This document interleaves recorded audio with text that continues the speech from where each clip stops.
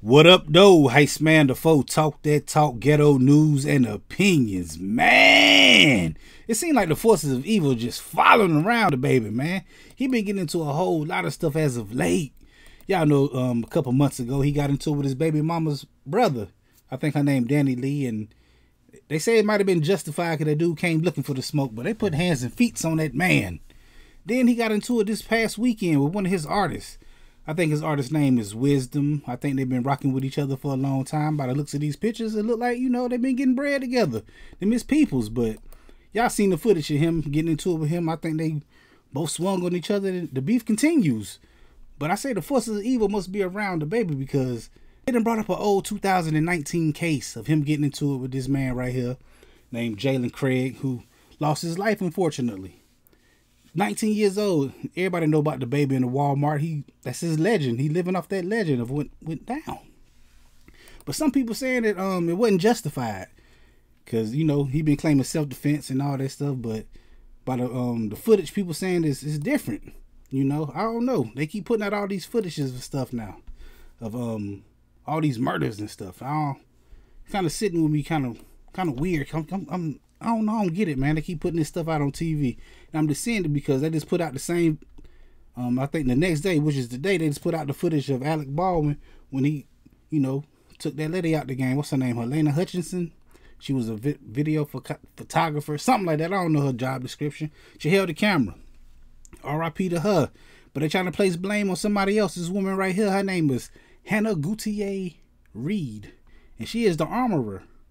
They caught her right after the side, they caught her right after the shooting, and they talking to her in the backseat of the car, and it's just wild, man. They like had texts with her, like emails or something, and she knew that the guns had like live ammo in there.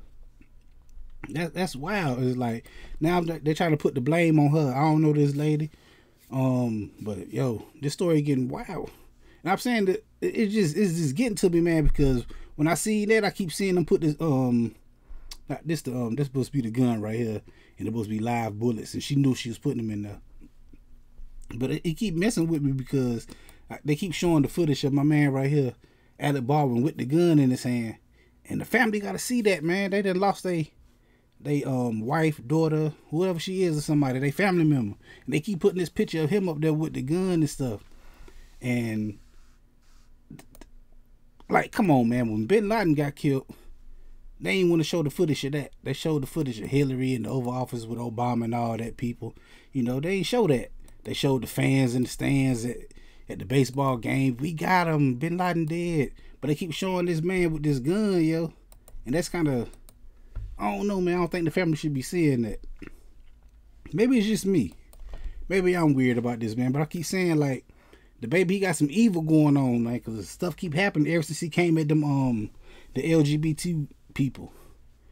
I think he said something, and the LGBTQRS alphabet gang, they came at him, and it seemed like all this stuff, like the bowling alley, this dude, now they bringing them old cases of him, evil working, man. And I can't stand this picture they keep showing. Like, this woman died, yeah. This woman right here, she passed away because Alec Baldwin made a mistake, whatever, and they showing footage of him and the cowboy get up with the gun and stuff, and the family got to see this. Just don't sit right with me. Anyway, we definitely gonna be talking about this Friday right here on the channel, because I go live every Friday talking about stuff just like this. You just gotta come through and holler at me, man.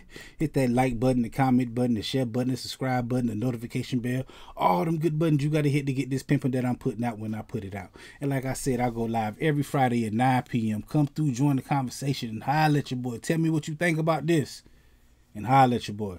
Heist man, the foe, talk that talk, ghetto news and opinions.